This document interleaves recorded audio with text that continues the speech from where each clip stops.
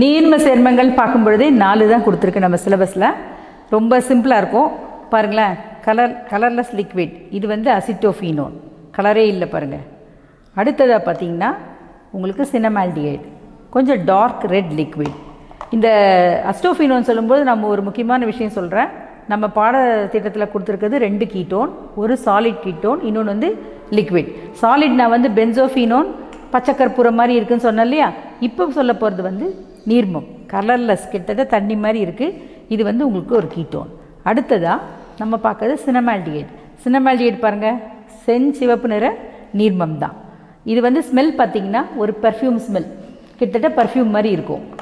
Ketone smell நல்லாயிருக்கு, ஆனால் aldehyde smell பார்த்திங்கன்னா மூட்டைப்பூச்சி மாதிரி இருக்குது. அடுத்ததாக நம்ம பார்க்க போகிறது பென்சால்டிஹைடு.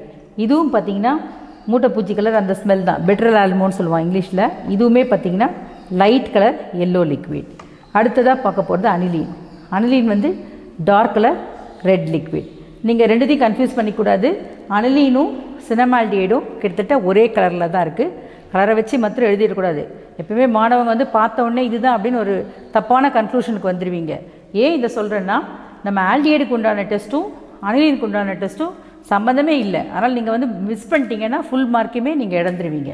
அதனால் லிக்விடில் நீங்கள் முக்கியமாக கவனிக்க வேண்டியது சினமால்டிஹைடா அனிலீனான்றதில் தான் நீங்கள் வந்து கரெக்டாக டெஸ்ட் பண்ணி கண்டுபிடிக்க வேண்டியிருக்கும். இந்த 4 திரவமே பார்த்திங்கன்னா ஆரோமேட்டிக் சேர்மங்கள்.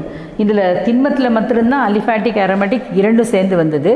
உங்களுக்கு ஒரு திரவ காம்பவுண்ட் கொடுத்துட்டாங்க சொன்னாலே, கரிம சேர்மம் திரவமாக இருக்குது அப்படின்னாலே கண்ணை மூடிட்டு என்ன எழுதிடலாம், எல்லாமே ஆரோமேட்டிக் தான். ஸோ ஆரோமேட்டிக் சேர்மங்கள் உங்களுக்கு ஆரோமேட்டிக்னா தெரியும், பென்சீன் வளையம் கொண்ட சேர்மங்கள் தான்.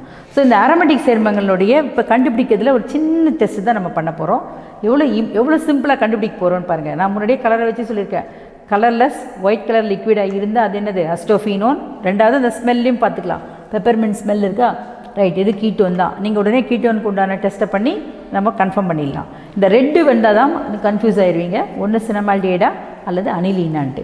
இந்த ரெண்டுத்துக்கும் உள்ள டிஸ்டிங்விஷிங் டெஸ்ட் என்னென்னா, நம்ம புரோமின் நீரோட சோதனை செய்ய போகிறோம். புரோமின் நீர் சோதனை ஒன்று தான். இது வந்து சினமால்டிஹைடுங்கிறது வந்து ஒரு நிறைவுறாத சேர்மம், இது ஆல்டிஹைடு. அனிலீனுங்கிறது நிறைவுற்ற அமீன். ஸோ ஆல்டிஹைடுக்கும் அமீனுக்கும் உள்ள ஒரு டிஃப்ரென்ஸ் தான் நம்ம இப்போ கண்டுபிடிக்க போகிறோம். இது பென்சால்டிஹைடு பார்த்தோன்னே தெரிஞ்சு போச்சு, எல்லோ கலர் லிக்விட். இப்போ உங்கள் எல்லாருக்கும் தெரியும் ஆரோமேட்டிக்னு சொல்லிவிட்டேன். சேச்சுரேஷன் டெஸ்ட் ஒன்று தான் பண்ண போகிறோம். இப்போ முதல்ல செய்ய போகிற சோதனை வந்து புரோமின் நீர் சோதனை. புரோமின் நீரோட ஒவ்வொரு அமிலமும் எப்படி இருக்குன்னு பார்ப்போம். இப்போ ஃபார் எக்ஸாம்பிள் நம்மளுடைய சினமால்டிஹைடு நான் என்ன சொன்னேன், இது ஒன்று தான் அன்சாச்சுரேட்டட் சொன்னேன், நிறை உறாத சேர்மம். இது என்ன பண்ணுதுன்னு பார்க்குறேன். இதுக்கும் உள்ள டிஃப்ரென்ஸை இப்போ காட்டுறேன். அப்போ தான் எது சேச்சுரேட்டட் எது அன்சாச்சுரேட்டட் உங்களால் எளிதாக புரிய முடியும்.